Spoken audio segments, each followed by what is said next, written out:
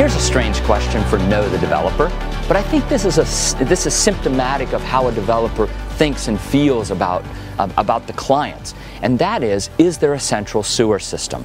So important in this part of the world, because if there's no central sewer system, what the developer is doing is pushing the cost of managing waste to you, the consumer. And you know, depending on where you are. I mean, here we are in Belize. You can see the sand behind me. The soils here on the island are very sandy. The soils in much of Belize are sandy as well, alluvial.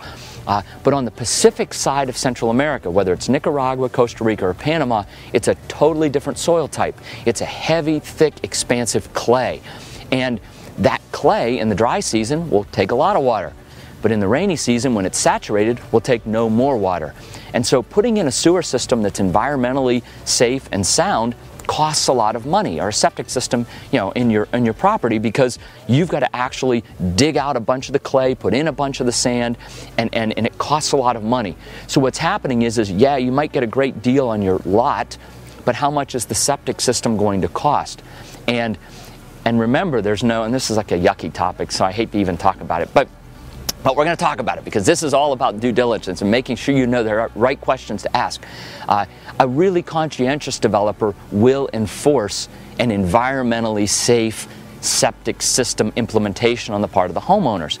But, you know, a lot of stuff's a little loosey-goosey out there, and so, or even the developer's not around. I mean, the developer sold off 100 lots on the side of a hill, beautiful oceanfront lots at the bottom, beautiful view lots on the top, and kind of everything in between. But the developer's gone, and now you've got 100 owners who all own properties, and it's up to you to put in the right sewer system, septic system. So your developer comes along and says, yeah, we put a tank over here, we run a couple lines, pop, pop, pop, pop, pop. That's great if you're at the top of the hill. But what if you're 3/4 of the way down the hill and the people behind you put in a septic system that's not quite functional? Dry season? No problem. Rainy season, when the soil's saturated, everything comes up to the top and runs downhill. Again, if you're at the top of the hill, who cares? But if you're anywhere else on that property, it really might be a yucky situation.